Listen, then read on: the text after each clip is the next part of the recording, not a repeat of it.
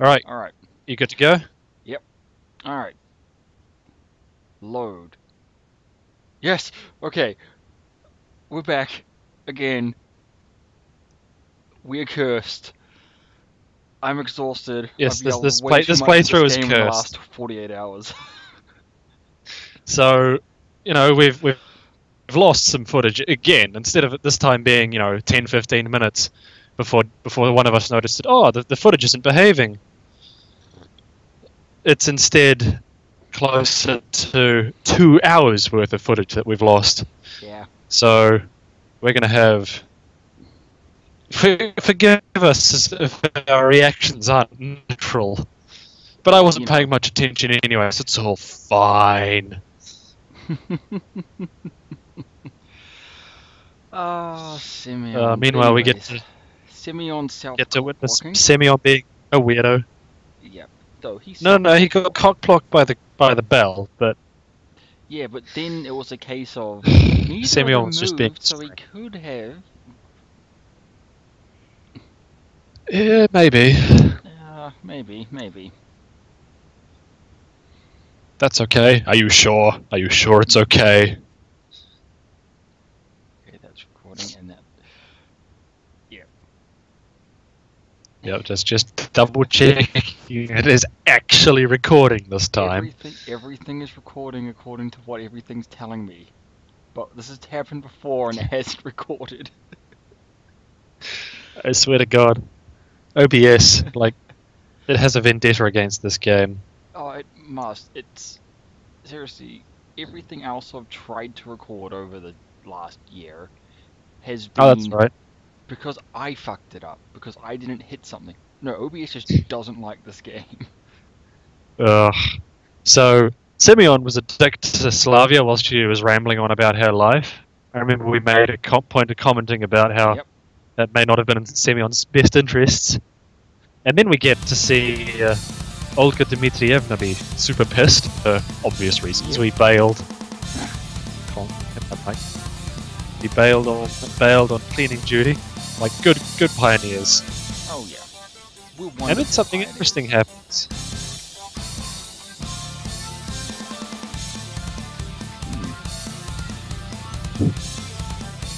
Samuel's just like, help! And Slavia... He's a bloody possum caught in the headlights right now. Yep, and Slavia throws herself preemptively under the bus. Which is... Wow, it was surprising. It was very surprising actually the first time because... It was surprising. Not surprising the second time round. I'm hoping, yes. Because, yeah, seriously, so far, it's like she's the one who I'd expect to get the most annoyed at us for skipping out. Yet she was just like, nah, it's good for it. And then something very interesting happens. You know, she says, "You're not getting any better. Fuck you." A protest which seems futile, but then ... I said ... dramatically. I said ... God damn it, I mistimed it. Just a little bit mistimed there. Honestly. Yeah, well, no, maybe you shouldn't chase around people and destroy... And then suddenly, here we go, this is what I was trying to dramatically say. Forgive him! Olga Dmitrievna just thinks it over, just goes, okay. Yeah, that's probably the most After she internalized a really complicated situation in her head. I don't know, that's... As much as that's very much her character, where if you just outright just dictate how something's gonna go, she gives up. But that's really the first time we see someone who isn't us doing that. Because in a couple of the other lines, we do just go no and don't do it, and she's like, okay. But that's the first time I think we get a NPC do it. Yeah, I know what you mean. And then we get to see the human thumb and the troll face with blue hair on the back right. Yep. human thumb, and the blue-haired one, which is now behind electronic. Or is that Shirk? Maybe I'll have time to work on them in editing. Here's hoping you remember. But yes, after saving our asses, Slavia just goes, "Alright, I'm bailing, fuck this." And we get to have some epic bants with the lads. It's epic, alright. It's an interesting way of wording it. The electronic brothers are his primary source of positive emotions, which is just like, what is this a? I don't know.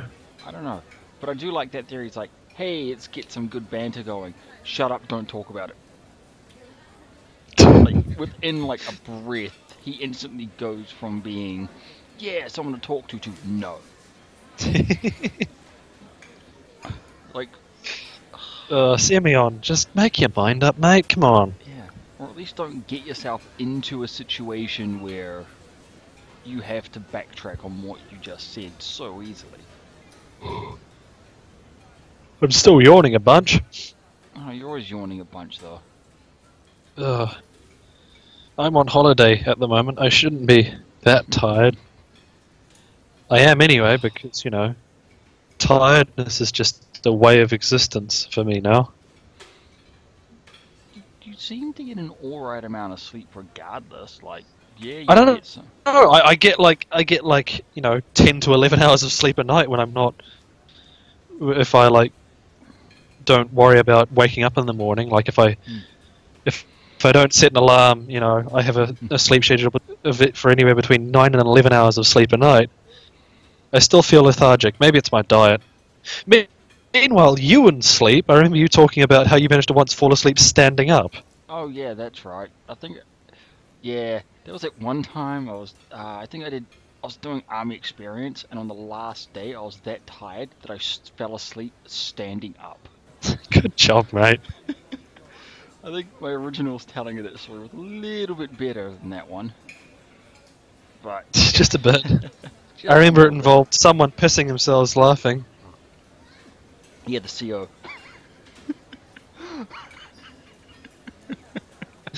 Ugh. Meanwhile, in the background, Semyon's telling the Electronic Brothers to take their robot to the dance because it'd totally work. And they've completely missed the joke intended there, and legitimately thought that they should actually show off their robot. To be fair, they don't exactly seem like the type to be taking jokes like that. They do seem like the type to take that sort of shit far too seriously. Oh yeah, oh yeah. Though this is one thing I found a bit interesting about the scene on the original one was that it was a case of I don't remember this taking as long in the other lines. Yeah, and you don't remember this specific scene occurring late at night, or later at night. Yeah, I remember this whole scene happening while dinner was still in progress with the rest of the students around. But in this indeed. case, this is definitely a lot later in the evening. Maybe there's some kind of thematic significance that will later be revealed. Maybe. And his, damn, I have no clothes apart from Russian winter jackets. Oh, that'll be fine. Just show up in like a fucking ski jacket. Yeah, it's pretty much what he describes himself as wearing, though, when he initially arrives here, pretty much. Yeah.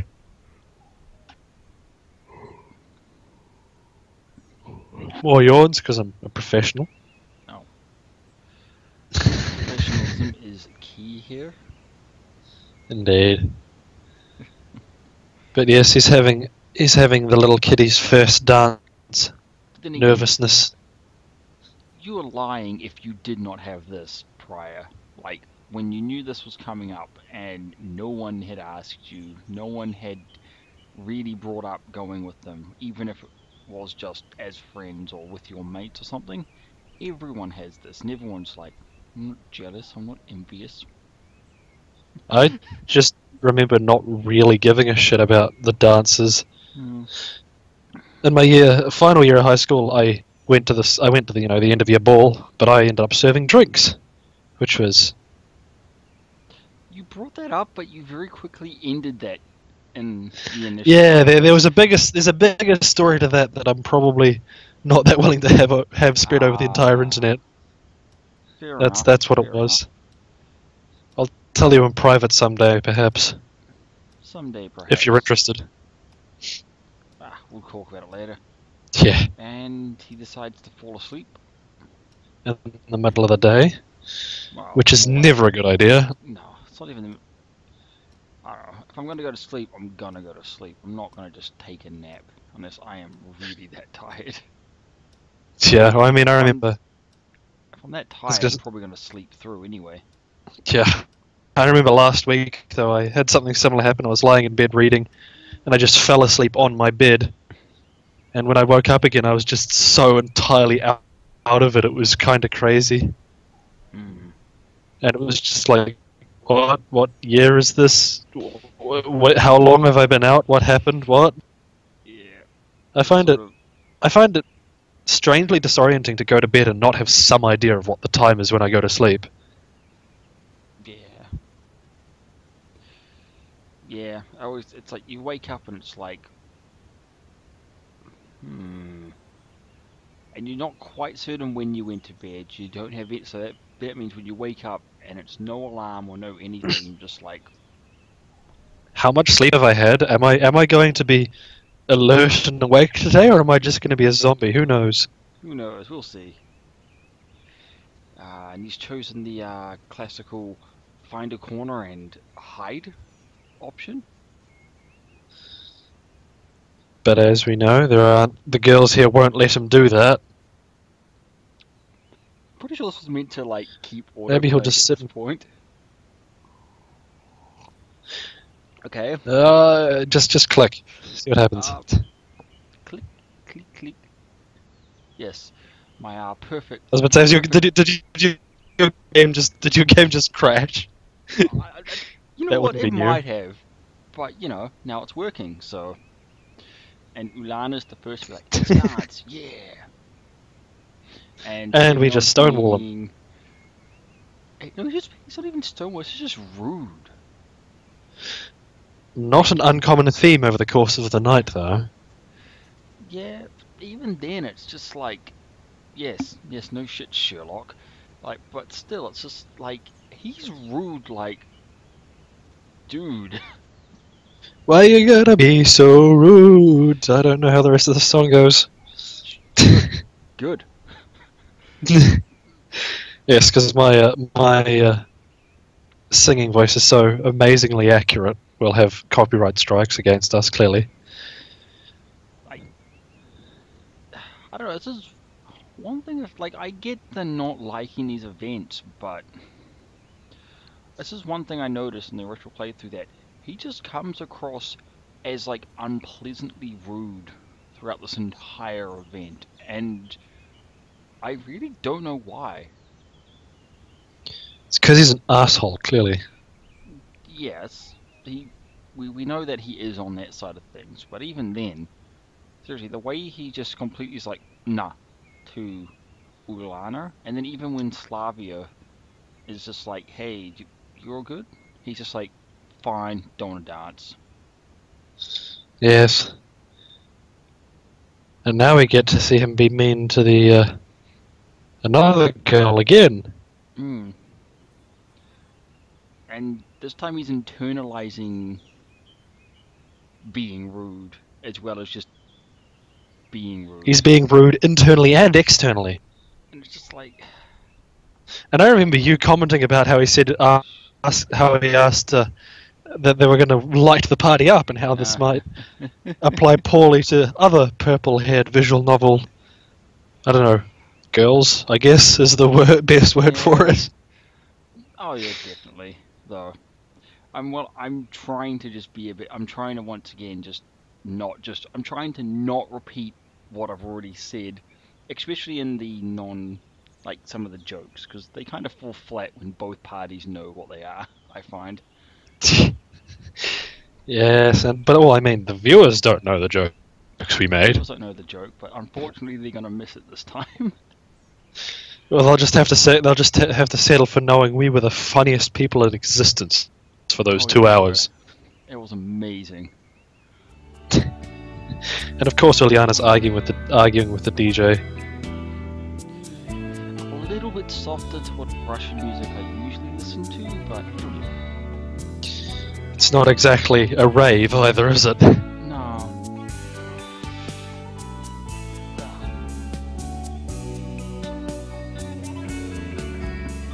Yes. It's pretty, like, though, with the way he described this is pretty standard for these type of things, this, at least genre of music, even if it's not its specific Russian or Soviet pop classics. Yeah. Lana's just like, oh yeah! Every party needs someone like this to just spark things. Oh yeah, definitely. If no one, every party needed Lana. Last week I actually spent the week up a mountain skiing. I remember one night. Right, and I worked. I was about to say, I remember one night some of the people had their cars broken into, so they had to go down to the car park, which is a 45-minute walk at the ski field I was at. And so, you know, being students, they took a bag of goon, which is, for those who don't know, is a bag of boxed wine without the box. They took a bag of goon as their hydration for the walk down to the cars and back up again. And when they came back, I think there was about 2 or 3 of them had polished off the goon between them, and just up to that point everything had just been quiet and laid back. But as soon as they arrived back, everything just like went off. People were partying hard. I must admit, they're soft. I can do a goon bag on my own. Especially about goon bags. It wasn't the only alcohol they consumed. Well, that's a given. But I'd expect each of them to have a goon bag, though. This is New Zealand. Yeah. But yeah, you were saying reinflating the goon bag was. Goon bag just so it's nearly completely full. You can use it as an impromptu pillow at the end of the night. Yeah, I was about to say that's not an uncommon thing to do. It's so much better than the ground. And now we have Slavia back again. Really do we not want to dance? To try and get us to be a bit more cheery. But once again, Simeon's just been rude. No, fuck you, go away. And now then he's going, damn, what am I even doing here? Dude, you're getting hit on by... Or like, you're having people offer attractive women to offer to dance with you, mate. And you're just going, damn, what am I even doing here? Seriously, Ulana was seriously just like, come have fun. Slavia and Lena. Slavia as something a little bit more than that. And Lena probably just like wanting someone that she's not entirely unconfident around to just be around and not make you feel so alone. And then he just goes and is just like, YOLO. That's clearly his mindset. He's totally the type of guy to unironically say, oh yeah, YOLO! He's just like, I want my hole on the wall. I empathise with Mr. Semyon though. He wants to go hide in a hole. But the music has stopped. Dun dun dun. Don't panic. DJ Dimitri is quickly sorting the situation. Saying, don't panic, otherwise you'd have panic at the disco. No response. That wasn't even good the first time round. And didn't even roar into response the second go around. You shouldn't refuse a girl, Semyon. You know, apart from the first 3 times he refused them. Almost 4. Yeah. No, 4 times, because doesn't Ulana come back? Actually, that's true, yeah. Yeah. Way to take your own advice there. On you, Simeon. Yeah, this is actually a really nice scene. Not sure where to look. At them would be a good option. Yeah, but Simeon's too beta for that.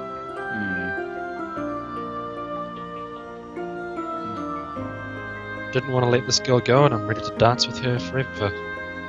I remember commenting about how I have a person in my life I'd say the same about. Got a bit sappy. Oh, very sad. And it is cheeky.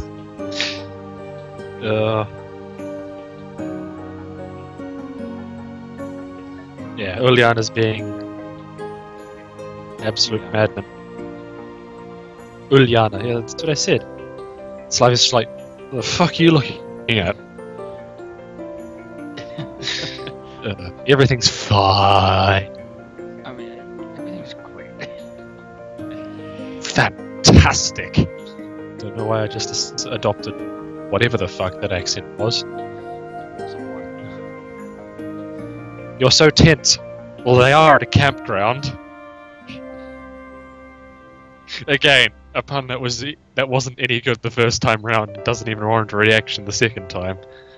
You know what? At least he's replying appropriately, regardless of being nervous, and just enjoying it and smiling his answers. With Simeon, that's about all you can really ask for. To be honest, it's better than the first half of this night for him. Anyway, Simeon being weird again and refusing to let go, so the girl has to do the letting go for him. And again, it's definitely a case of she was just like, it's over, and just phased out of his grip. Star Trek transporter sound plays. I've never seen Star Trek. I don't know how the transporters work. I just imagined the sound effect. That makes two of us.